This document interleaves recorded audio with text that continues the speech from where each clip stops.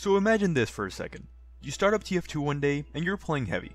Maybe it's a casual game, maybe it's a pub, but it's definitely not competitive because, well, no one plays that.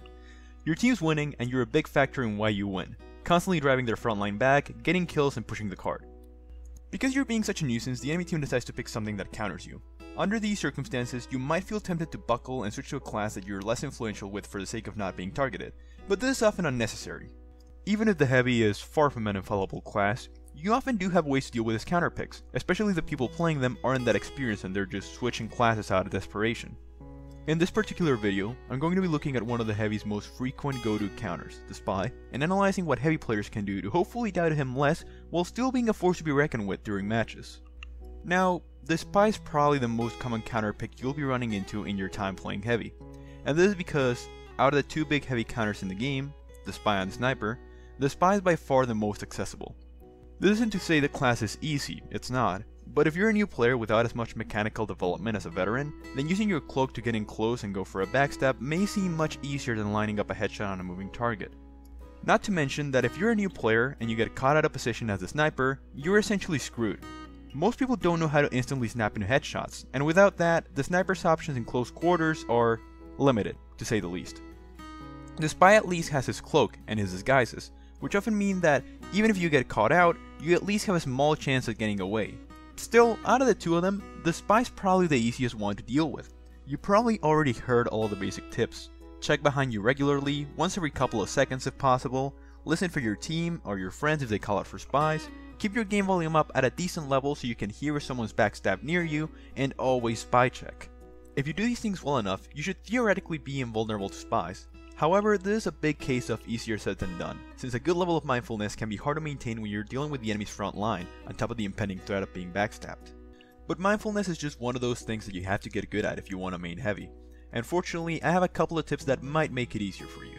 Finding positions in which you're troublesome to reach is a great way to inconvenience spies. Take for example this little balcony area and upward.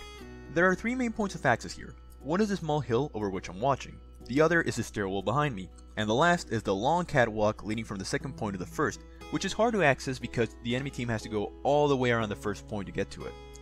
Approaching me from the front is obviously a gamble, because the spy risks bumping into me or running across my bullets, so they'll most likely try to get behind me. This makes it easier to watch my back since they only really have one angle of attack. Of course, they could always try to go through the catwalk, but there's still a good chance I'll catch them, and with how long it takes them to get around, just forcing them to do that is almost worth the death. This is far from the only spot in the game that's good for this. When looking to position yourself as heavy, always look for a spot in which it would be hard for the enemy team to get up close and personal against you without first coming to face your minigun.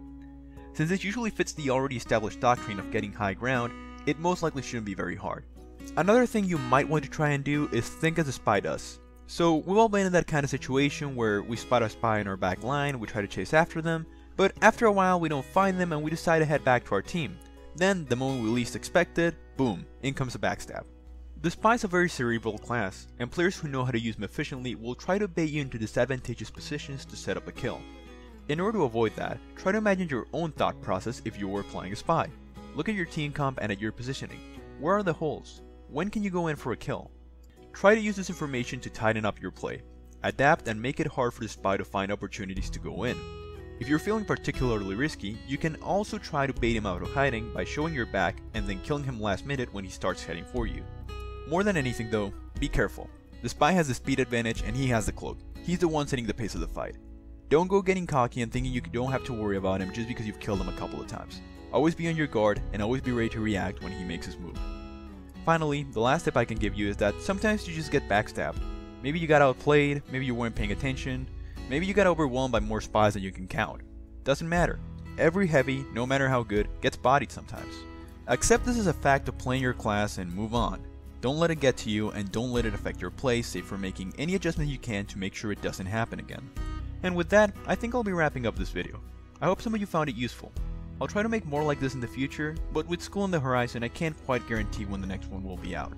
Until then however, stay safe, have fun, and hopefully we'll talk soon.